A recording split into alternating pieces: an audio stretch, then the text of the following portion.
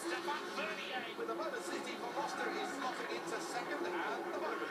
Maybe they need to get that car fixed after all. Looks like Mira's pulled to a stop on the course. Because there was big damage with Mira's car. How deep was it?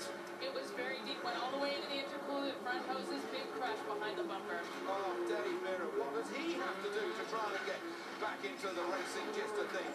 Doran jumps over the jump. Rue with the Monster Energy Citroen. Stefan Vernier with the Motor City for Gloucester. He is pushing Jen because we've got a real race. You cannot rest in second position. You've got to go for the victory. There's only one car that's going to advance to the final here. Look at Doran behind the wheel. This is a veteran Rallycross competitor. Very competitive in Europe. And also here, he's got a medal from his competition here last year. And his dad, Pat, is here this weekend. A multiple English Rallycross champion and a fighter that we have got with Liam Doran. He's leading at the moment. Aaron Canan. Well, you guys, coming into last year, Doran felt like the underdog, but he said he surprised America by his performance when he took home that gold medal. This year, he's feeling a lot more pressure.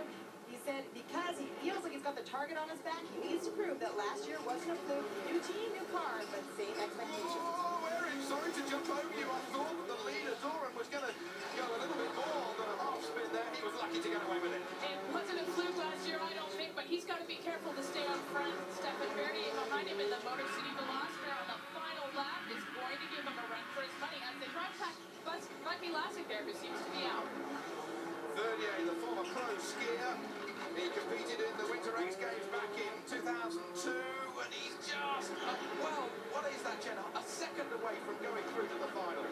He's going to keep pushing. All it takes is a mistake like that, just a little bit worse, and he'll be right past his rival there. Okay, third of a lap to go as they lead for the last time. Stefan Vernier as late as he can be on the brakes. This could be an opportunity. He goes a little bit wide. He couldn't quite keep the momentum. Liam Doran is going to win the first of these LCQs. And there comes Stefan across the line there. He had his last chance to pass, and he tried to take it. He was all or nothing right there, and it just didn't work out for him. Bucky Lassick comes over the line. Third position for him as he debuts as a rookie in Rallycross.